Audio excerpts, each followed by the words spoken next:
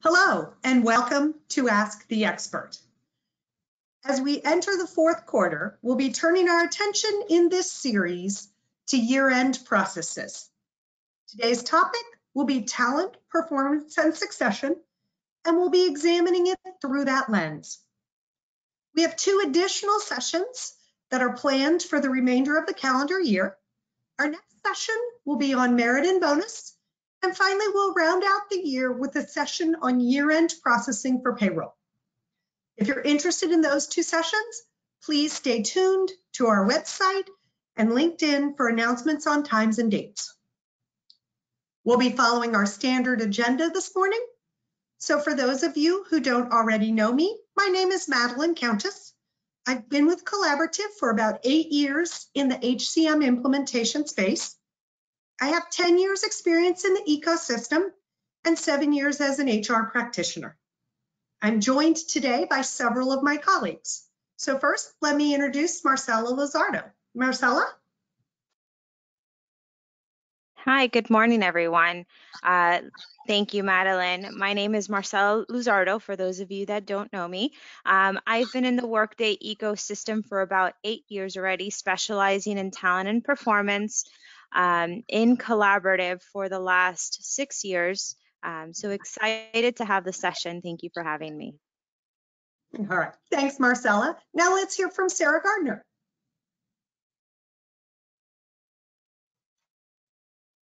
Are you there, Sarah?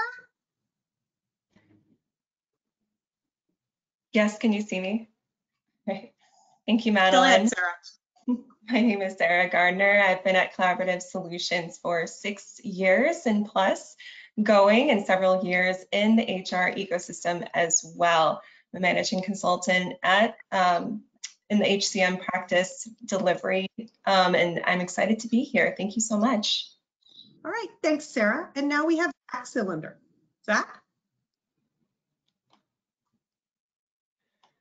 Thanks, Madeline. Good morning, everyone. My name is Zach Cylinder, and I've been in the Workday ecosystem for 2.5 years here with Collaborative in our organizational change and training practice, and I'm happy to speak with you all today about best practices for talent performance and the end user considerations around these topics.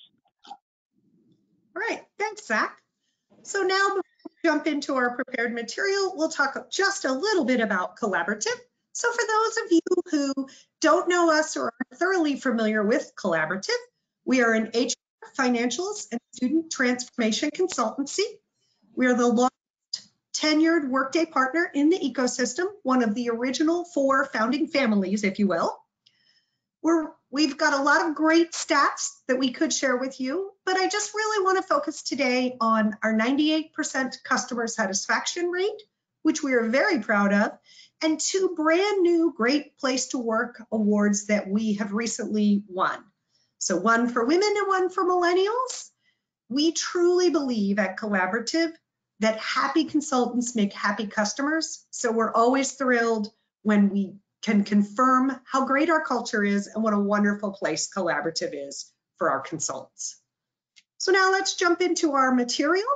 We're going to be talking about talent, succession, and performance today. So we're going to start off with Marcela and just give a brief overview of really what's it all about. So Marcela, can you help us to understand the benefits of talent, performance, and succession, and why we might use them together or separately? Absolutely. So one of the main benefits of using all 3 areas together is essentially the ability to find, retain, and develop those top talent individuals within your organization. We have several tools within Workday, varying from reports to fields that we could capture. My personal favorite is the Find Workers report. It might be the simplest report, however, it is the most effective in actually pulling out those top talent individuals. It helps you appropriately filter through your workforce to find that specified talent that you're looking for, whether it's ranging from work experience, potential assessment, so those high potentials, or those individuals that are in flight risk. You can pull and compare workers to each other, varying from performance ratings to compensation, and comparing their skills and experience to one another. And based on the selection or the individuals that capture your attention, you can go ahead and move them into a succession plan, a talent pool, and even initiate a development plan in order to engage and further develop that employee. Great, thanks. So I did forget to mention, if you have any questions, please feel free to enter them into the chat, and we will get to them at the end, time permitting. So thanks, Marcella. That was super helpful. I think what I'm most curious about is, as we think about the adoption life cycle, what do we typically see and what do we typically recommend in terms of customers adopting this functionality? Should we go succession first, or do we need to do something else prior to adopting the succession functionality?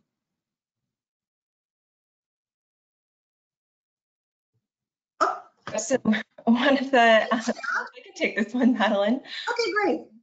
One of the things that we really like about talent performance and succession is that it is able to be deployed independently or together.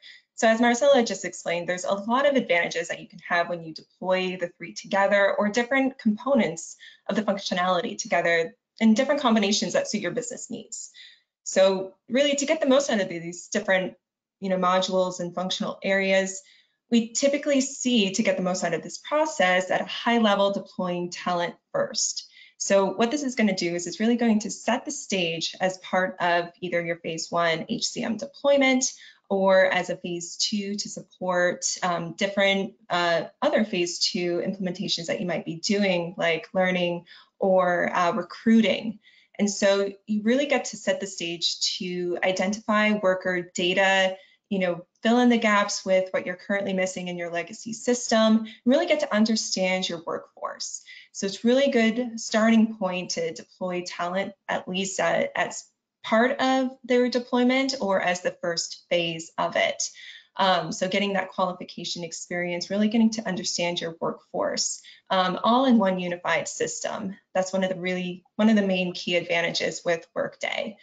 From there, at a high level, then we can focus more on performance management. So most commonly performance reviews, but like what Marcella was saying previously, focusing on other reviews to help build your workforce based on the data that you're already collecting. So your development plans, really focusing on workers' career aspiration and what they're looking for to help support your business, but also get the most out of their career.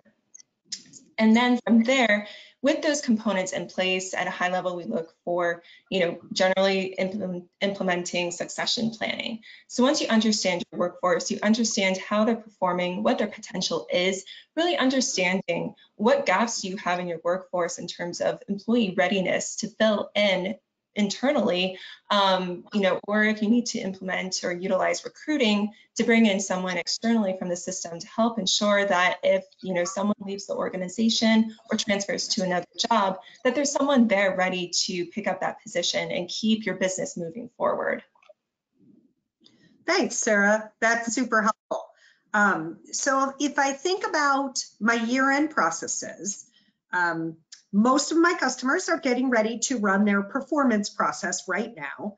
And I'm sure that there are some questions there. So I'm hoping you can share with us some of the general considerations. And specifically, I think we want to understand what's the difference between carryover and consolidation, and how is that going to impact my performance reviews as I consider launching them for the upcoming performance process? Absolutely. One of the things we want to really make sure that is understood is that these are two different processes that you can use to help supplement your employee review planning and coordination.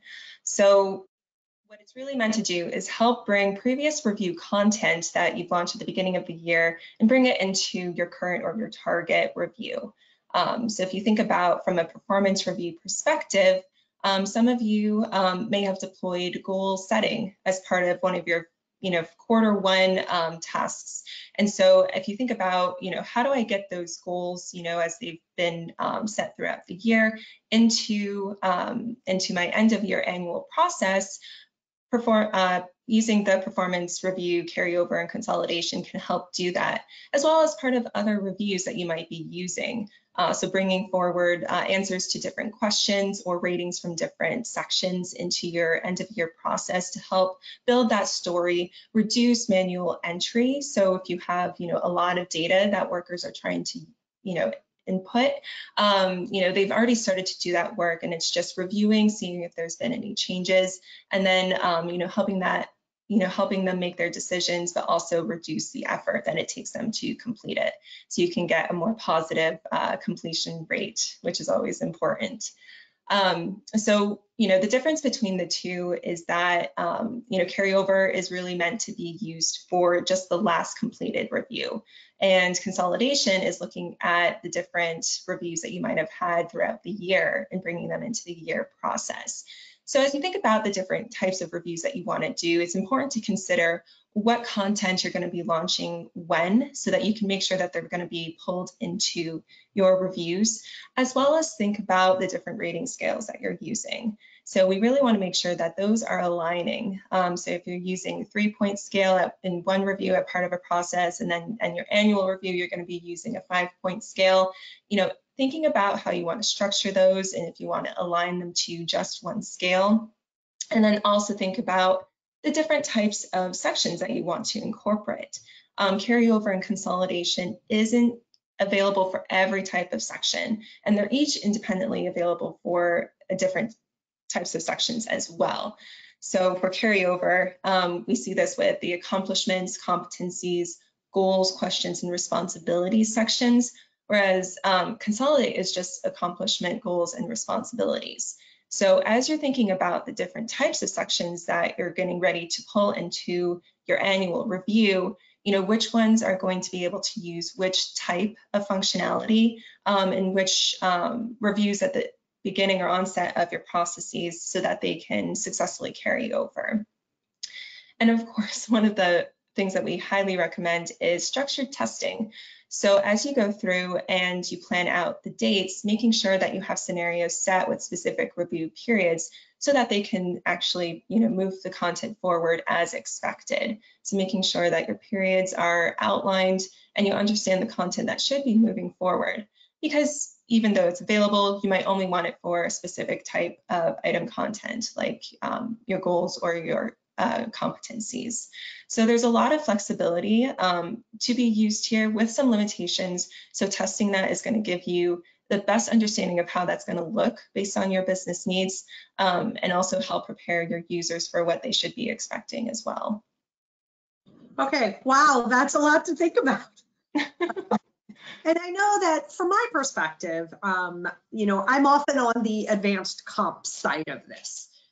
So as I think about setting up that advanced comp process in a pay for performance type of situation, I wondered if you could share with me some of the things that we should be thinking about from a talent and performance perspective lens. Absolutely. One of the key things and themes that you're probably gonna hear coming out of this session is coordination and timing of your events and your reviews. So one of the things that you really want to make sure that you're thinking about is the order of your performance review in terms of how it aligns with your compensation review periods. We really need to make sure that your performance review period end date falls within the merit or bonus process period end date, because we need that data to be able to fall into the review at the appropriate time. Otherwise, your merit process is going to look at a different review and might not pick up the correct rating that you're looking for. And then speaking about ratings, one of the things you also want to think about in terms of alignment is the scale that you're going to be using.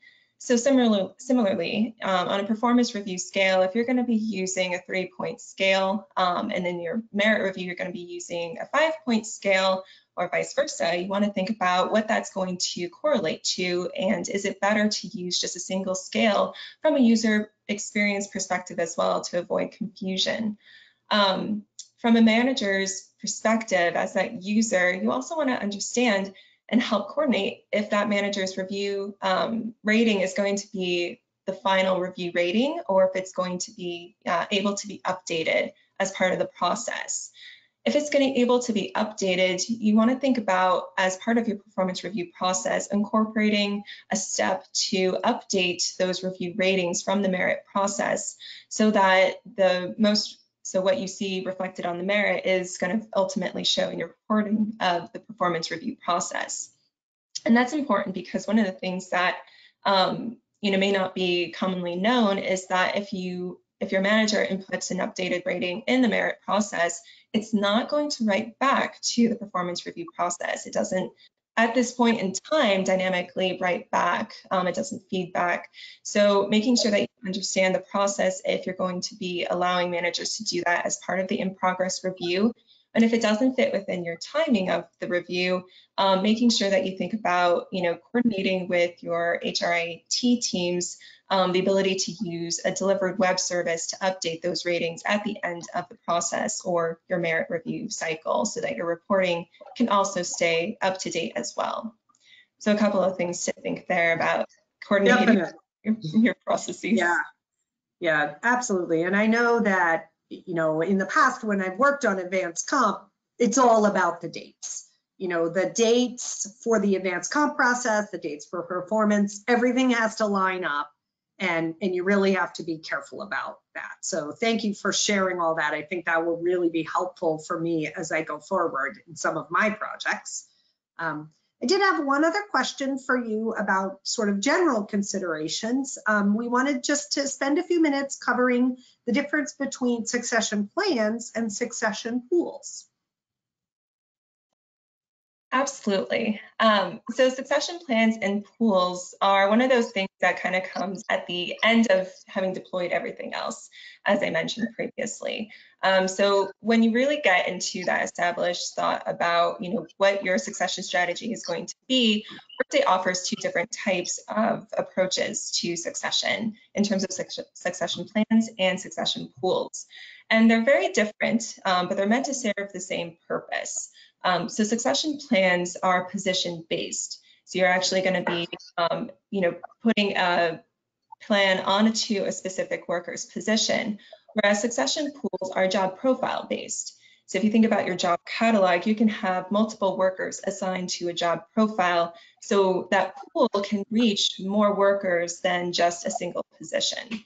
So if you think about it, typically what we see from a succession strategy is that you use succession plans for your one-to-one job qualifications. So if you think about your leadership, you usually have one person who's a CEO. You usually have one person who's, a director of learning and development, for example. So it's very easy to use succession plans to specifically target those positions.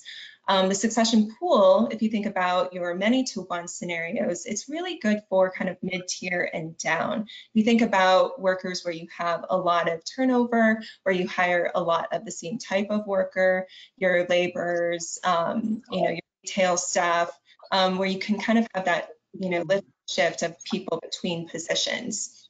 So that's really, where we kind of recommend the break between succession and pools.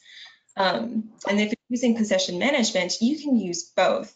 But if you're not using position management, you are limited to just the succession pools.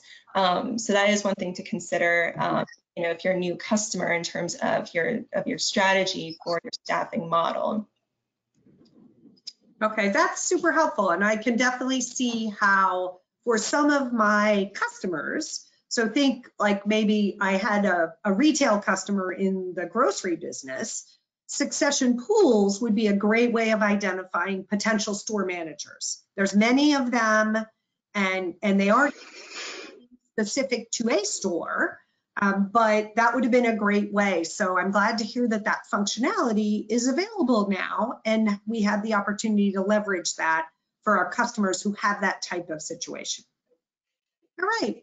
So I think next we're going to turn our attention to calibration, and we're going to have Marcella walk us through some of the things that are important to really understand about calibration We know that Workday offers calibration for both talent and performance. So I think first let's start off with the differences between the two.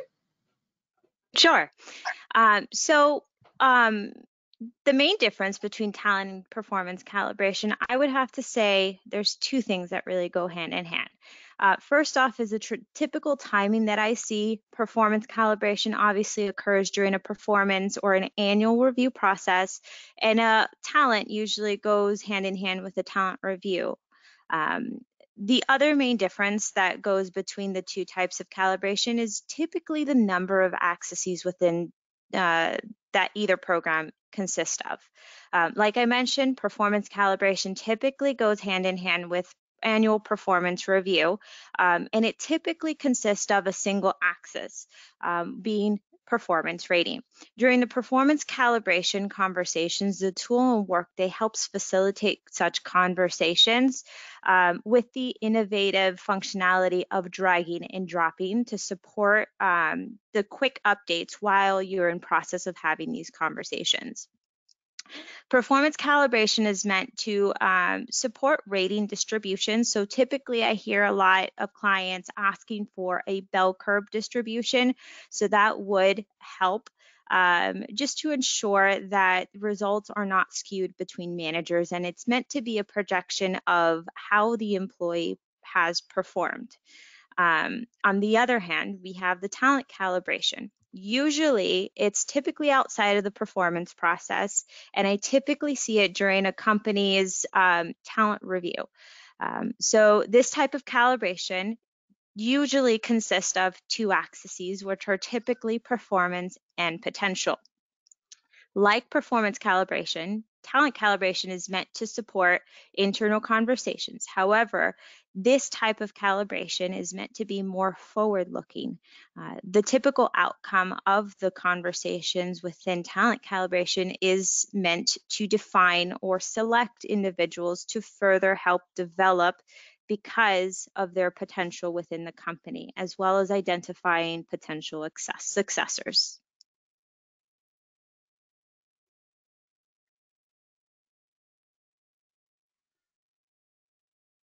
Madeline, I think you're on mute. I am, you're right. Thank you. That's the most commonly uttered phrase for 2020. I'm talking on mute. Oh yeah. So if we think about performance calibration, there's really two ways we can do it. We can do it either as part of the performance process or outside of the performance process. Can you walk us through what the considerations are either way? Oh, absolutely. So let's start with talking about if a calibration or performance calibration is not part of the process or performance process. I would start by saying that it usually is recommended to initiate calibration as part of the performance process, but let's go a little bit into detail as to why we would separate the two processes. So from my experience, the only reason that I would typically recommend the performance calibration being separate is if you have a unique or a smaller population to participate in calibration. So if your performance eligibility does not match your calibrated eligibility, then that is a way or a reason that you would want to separate the two processes. I would have to say that going down this route does involve a higher manual effort. So a talent administrator would have to help delegate more of the process in regards of holding the reviews and making sure that the entire organization is in a similar time frame and waits for the calibrated results to potentially update the performance results. As Sarah mentioned earlier, the outputs of what is changed or edited within a pay for performance. So if the overall rating is updated within pay for performance, it won't update within the overall rating, and the same applies for calibration. So if the employee is dragged and dropped to a new box or a new overall rating, It does not automatically or dynamically update within the overall rating of a performance review. So in that case, we would have to have manual effort in regards to either a talent administrator updating the overall rating via an EIB or a web service, or putting the ownership of a manager updating the employee review.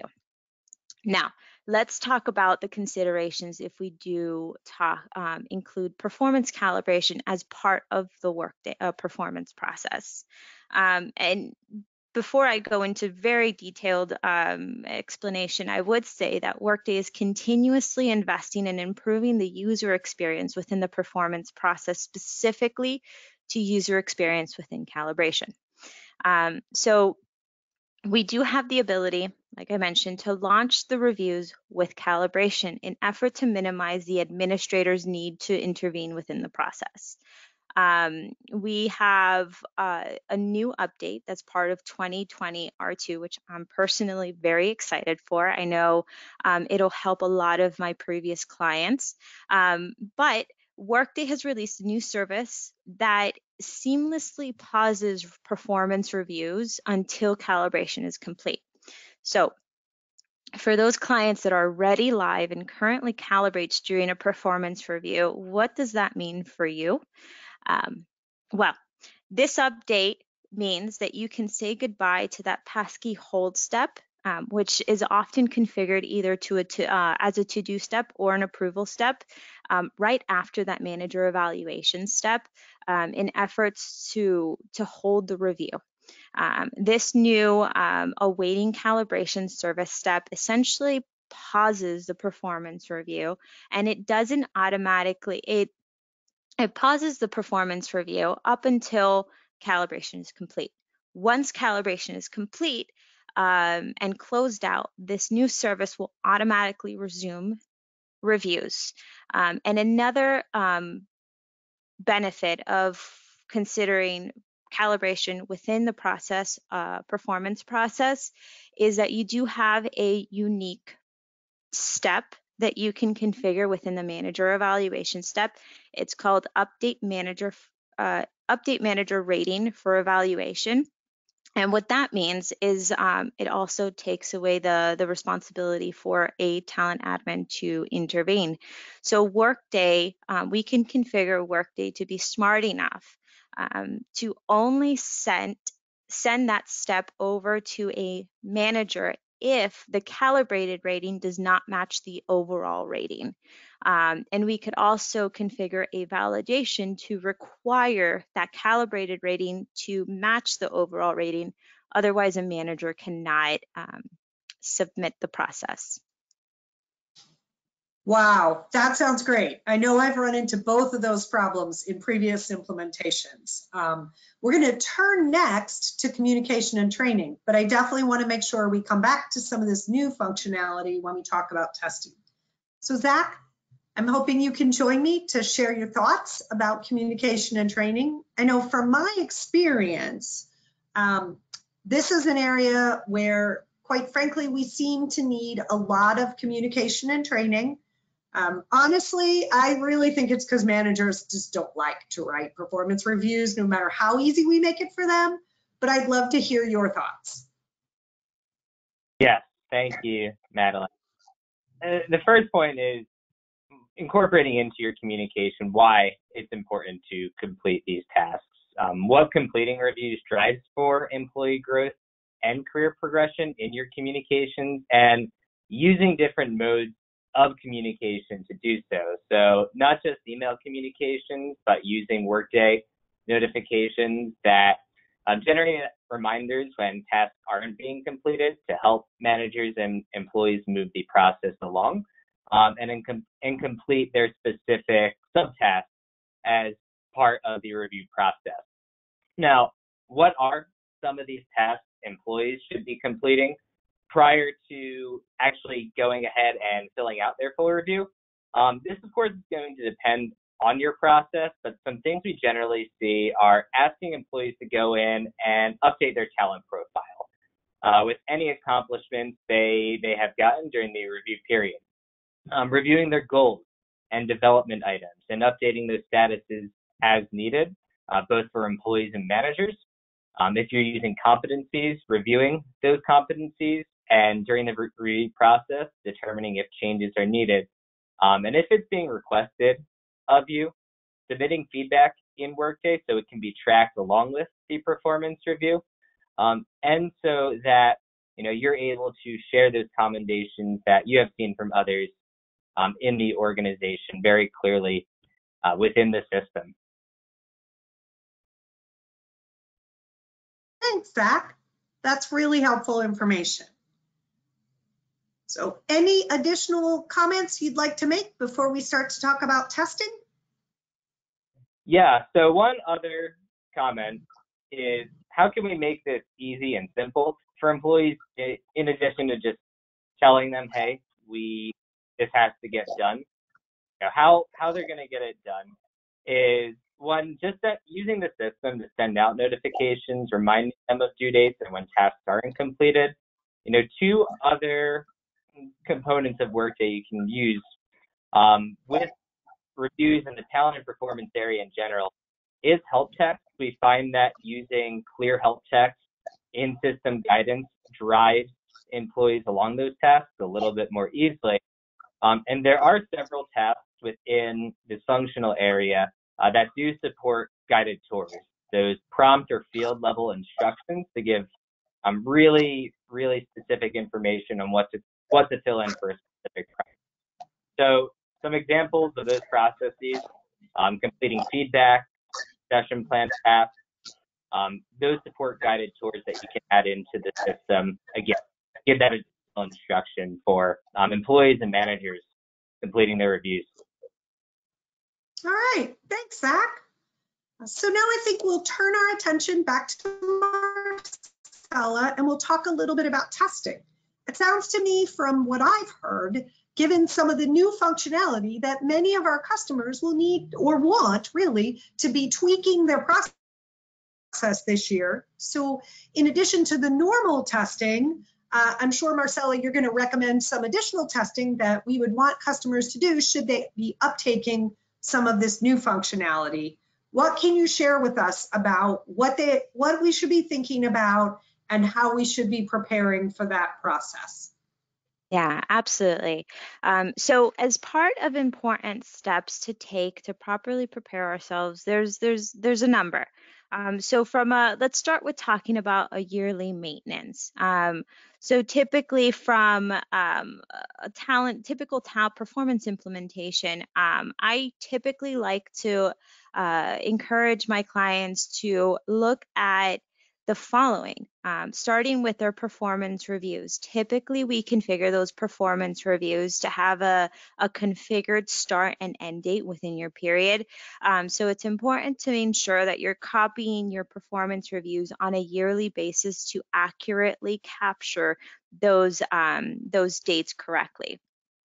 Another thing that I like to call out is typically looking into your eligibility and condition rules and ensuring that everything is still accurately captured based on your organization's requirements. As far as the new updates, definitely community is a great resource. However, let's take into a consideration this new calibration update, right? So the way that we would want to go ahead and move forward in making these desired adjustments is to make those adjustments in Sandbox. So with that being said, all of the above is to be edited first in Sandbox and tested before we move it into our production environment. So in this case, we would want to get rid of the to-do step or approval step in the manager evaluation and add this new service step. Once we go ahead and make those adjustments, it's important to complete an absolute complete regression testing to ensure everything is still working as expected. As Workday works, sometimes we do a little minor tweak and it might just have a downstream effect into something. So it's very important for us to have just complete testing from start to finish. to ensure that everything is still working as expected, the designated employees are still eligible for the correct templates, and the condition rules are also triggering. Sometimes I've seen when copying a template, I've seen potentially a condition rule that's referencing a template, and since we copy it, we kind of lose that mapping to that condition rule. So that is, if you don't have it, that could be a very easy miss. So that's why testing or regression testing comes about. Another great tool that I like to recommend my clients is the employee review template eligibility rule. Oftentimes from year to year, eligibility might shift. So it's very important before you initiate any template within your tenant to run this report. It's a fantastic Workday delivered resource to ensure that the templates that you're looking for or about to initiate within your production tenant is picking up the correct population. So you can go ahead and filter accordingly just to double check that. You do not want to be that person that initiates the template and realize one or two people fell through the crack. This is just a seamless way to catch that and prevent that from happening. Okay, that's super helpful. I know for me, testing was really important when I was on the customer side doing this. And I've also seen situations where customers canceled things or pushed things out and they hadn't fully tested the notifications and they were caught by surprise by all the notifications that went out. So that's something that I typically recommend my customers look at very carefully before they launch any large process like this in their production time. So how about a few other considerations for testing? What can you share with us about approach and who should be involved? Absolutely. So as far as who should be involved, I typically like to recommend that we include at least one individual from each said security group that will be involved in the process. Obviously, within Sandbox, we do have the proxy ability. So an individual contributor, an employee itself, we can easily proxy in and out as those employees.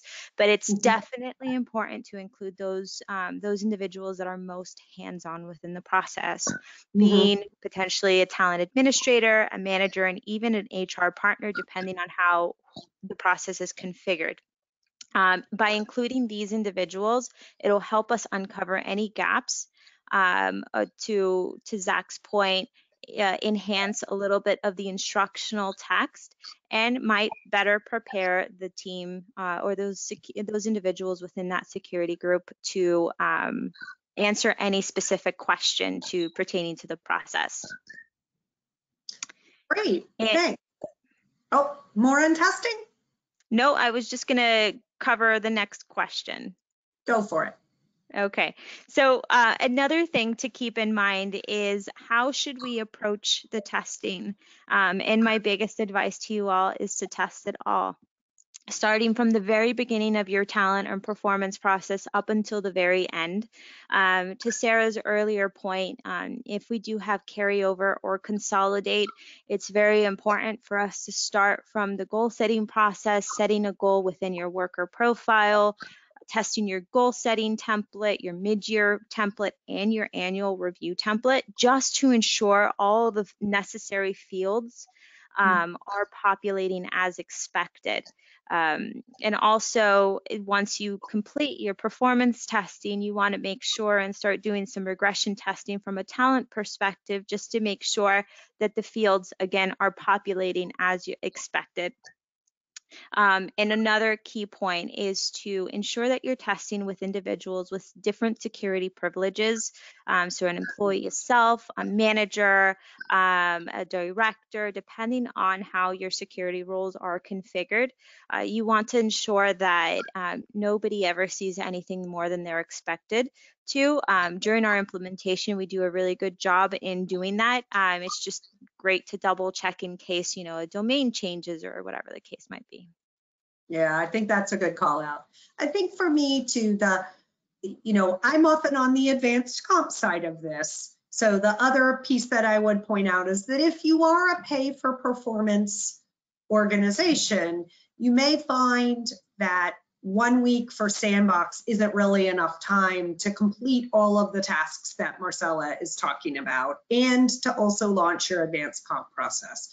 So if you have access to an implementation tenant that isn't being refreshed every week, that might be a good thing to actually test it in a tenant that's not changing every week so that you can complete some things and see them come all the way through into advanced comp. Anything else on testing, Marcella, before we turn to our tips for actually managing the process when it's live?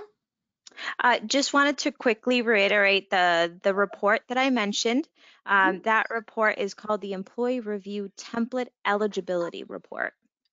All right, thank you. All right, next up we have Sarah to talk a little bit more about tips for managing the process when it's actually in flight in production tenant. Yeah, so one of the common things that we hear and that really comes up during testing is, okay, we have set up the configuration, we've made our decisions, and how do we do it? How do we make it easy for our teams to manage these processes? And so Workday often, you know, and all of the different considerations and enhancements really thinks about the user experience, not just from your employees, but also from your administrators. So there's a lot of different pieces of functionality that you can put together to help build out a more robust tracking mechanism based on who's going to be managing the process. So from a high level, I'm sure you're all familiar with dashboards and worklets. Those are available to support the different processes that you might be implementing for your reviews. So for your performance reviews or calibration, there's a lot of delivered reports that are able to be used as they are delivered based on what you've implemented, but also you're able to copy them and tweak them to capture specific data points that you are most interested in. One of the things that's a pretty easy win and easy to deploy is when you configure your performance review templates, add them to the employee review setup menu. There's a specific section in the worklets tab so that those templates are going to show up in your performance worklets and you'll be able to track the progress of your organization's completion of the performance. So that's very slick, it's a very nice touch, and it's one of the things that's delivered and just very easy to use. As well, one of the things that you can also think to deploy, and as Zach and Marcella mentioned, is that instructional text that can really help speed up the process for your users to understand how they complete the different sections, the different tasks, if they're, you know, submitting their evaluation, if they're doing a to-do, or if they're approving or acknowledging it. So it really helps them to understand what exactly is going through. And there's multiple places to help, you know, remind them this is where you can get the job aid that we've, you know, generously put together for you. So using that instructional text can help tie that all together and make sure that people are able to move through it without, you know, logging lots of questions. And if they still are, you know, not completing it, you have the ability to use some delivered reporting like the business process transactions awaiting action. So you can see which performance reviews are still open. Is it still with the workers or is it with the managers? You know, where is that bottleneck and how can you move it forward? So you're able to copy that report too and track other, you know, business process, you know, statuses or metrics to help you understand what's the timing, how long is it taking, and in the future, do you need to extend the period or start earlier so that you get the most, you know, response rate and accurate information from your workers as you possibly can. So that's what I think about as you think how to make it easy for your administration of the process. Thanks. So Sarah, we are almost at time. So I'm wondering if you could just in the next minute, maybe give us a little bit on considerations for mass actions. And then we have some questions in the chat and we will follow up with those when we publish the recording. We'll make sure to answer those in the FAQ that we put out associated with that, since we didn't have time to get to those. Absolutely. You know, one of the things when you think about mass actions is the security and making sure that you're testing. You want to make sure that if you're sending back a process, you have the right groups available on the business process policies for that specific review types business processes. You want to make sure that you're testing in Sandbox and making sure, as you mentioned, you're testing a notification strategy. There's going to be turned off as part of the mass action. Is that going to be something that you do at the individual business process level? If you can't turn off notifications at tenant-wide for, the different modules that you have currently in play in your system. So Okay. Workday has a new process called the Mass Sendback for Business Processes to help make this easier to do in Mass via an EIB web service. So I recommend checking that out as well as from the R2 release update. All right, thank you, Sarah. That's a lot of information, and I know we actually have one last question that we'll have to answer in writing because we are at time. So I'd like to thank everyone for joining us today, and definitely appreciate the attendance and the engagement in these sessions. And if you have any suggestions for us on future sessions or topics that you might like to hear about, we'd love to hear from you. So feel free to let us know about those as well. Thanks again for joining today, and we hope you have a great work day.